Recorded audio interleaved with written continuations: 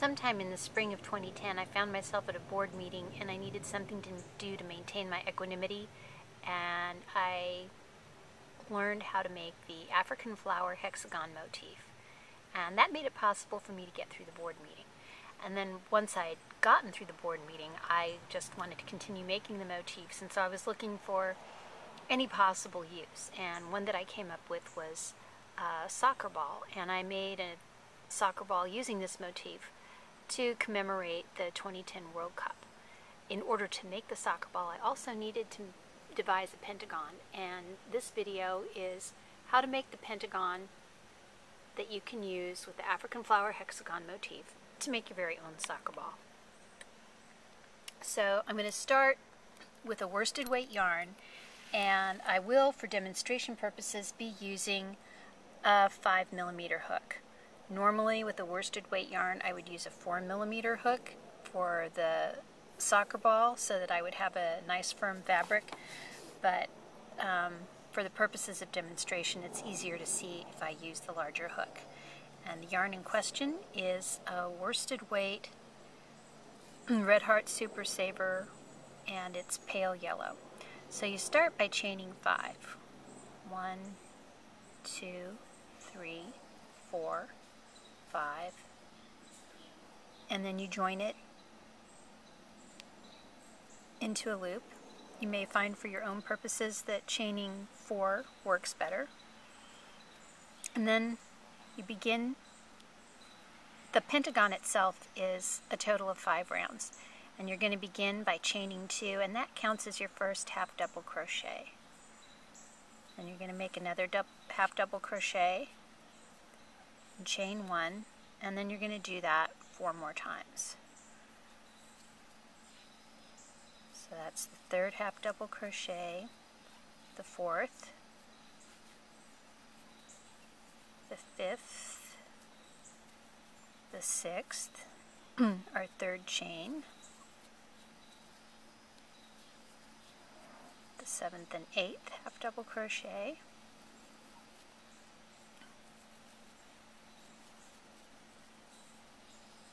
okay, so now that we've completed the first round, we need to join to the first stitch made, which was your chain 2. And now my preference in this instance is to just slip stitch over. And I'm going to slip stitch over to the first chain 1 that I made. And in this next round, I'm going to work 2 half double crochets, a chain 1, and 2 half double crochets in every chain 1 space from the previous round.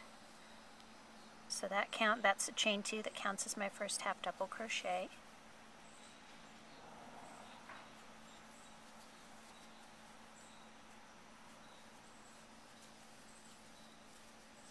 So there's our first cluster, and now we're just going to go straight into the next chain 1 space.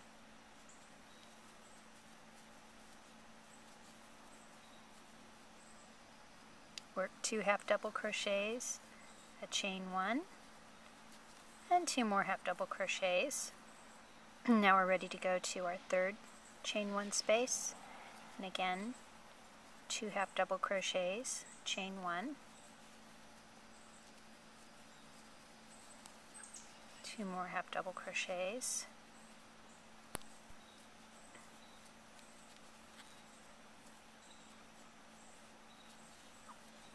so when we get done with this round we should have 5 chain 1 spaces and 20 half double crochets.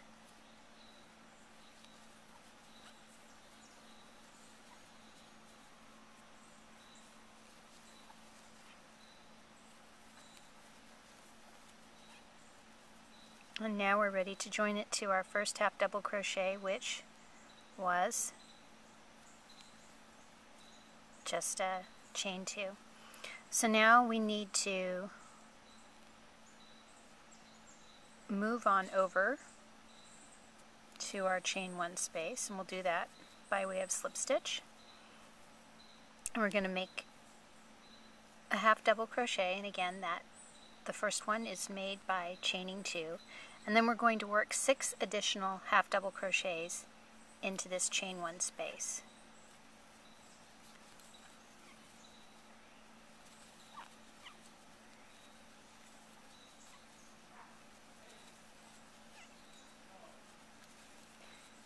I'm going to count 1, 2, 3, 4, 5, 6. I'm 1, 2. Let's see. All right, I got that right. You don't really want to make a mistake there. And so now we'll just work 7 half double crochets into each of the remaining chain 1 spaces. That's 4,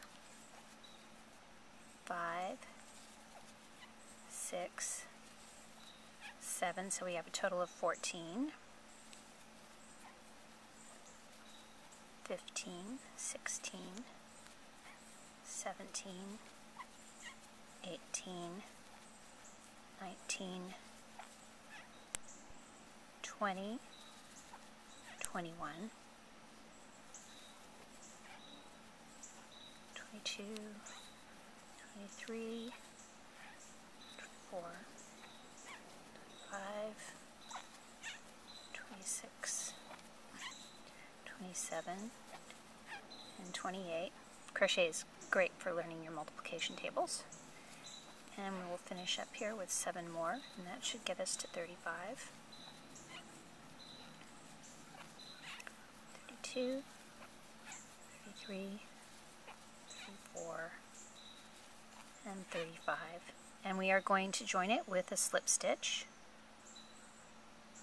to the second chain of that chain 2 where we all began.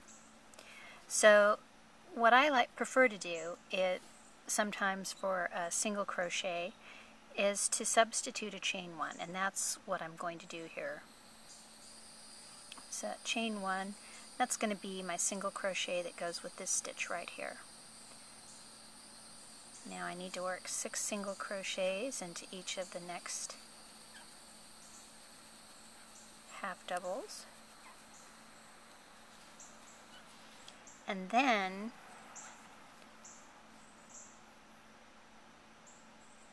let's see, no, this is not where I do it. Yes, it is. Okay. Then I work a long single crochet. I go over the 3rd round and the 2nd round, that space there, and I just work a single crochet.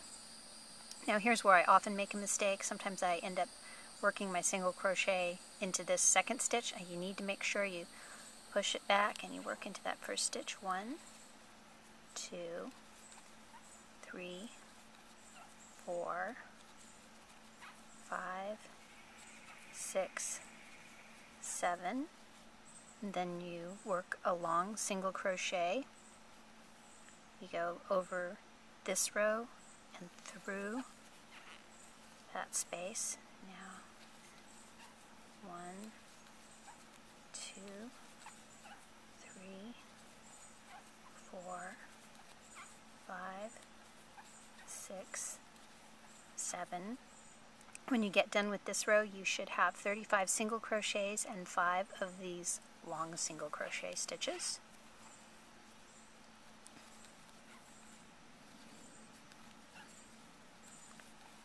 Three, 4, 5, 6, 7, and now this long single crochet.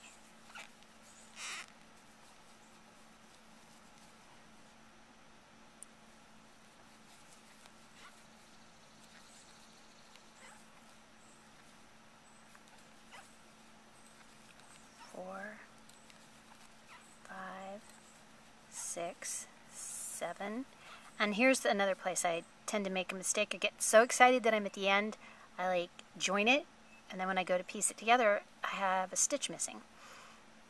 So anyway, you want to remember to work that last long single crochet, and then here was my chain 1. I'm just going to join it right here. But now I need to move 3 stitches over, so I'm going to slip stitch here. 1, 2, 3, and I'm going to chain 2 for my first half double, and then I'm going to work another half double stitch and a chain 1,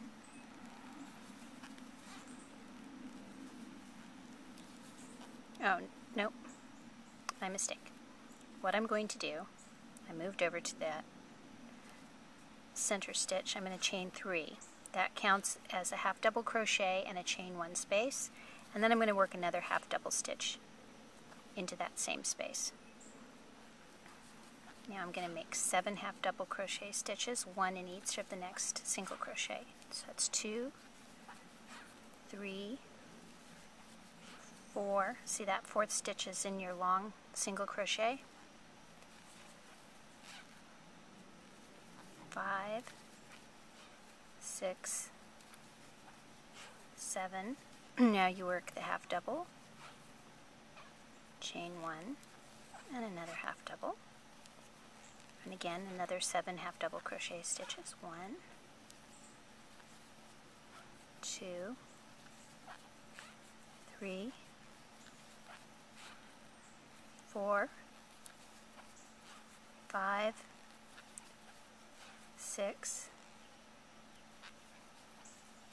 7. We're ready for that sort of corner treatment with a half double, chain 1, and another half double. Now we're ready to do the 7 half double crochet stitches along the 3rd side. 3, 4, and again that 4th stitch of the side lines up with that long single crochet stitch.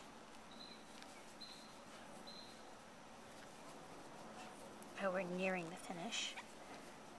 Another half double, chain 1, and a half double crochet. Again, 1, 2, 3, 4. I live near an airport and I'm outside right now, so you might actually, that what you sounds like a plane, that's actually a plane.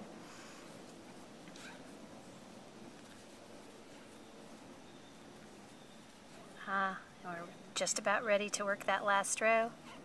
Half double, chain 1, half double, 1, 2, 3, 4, 5, 6,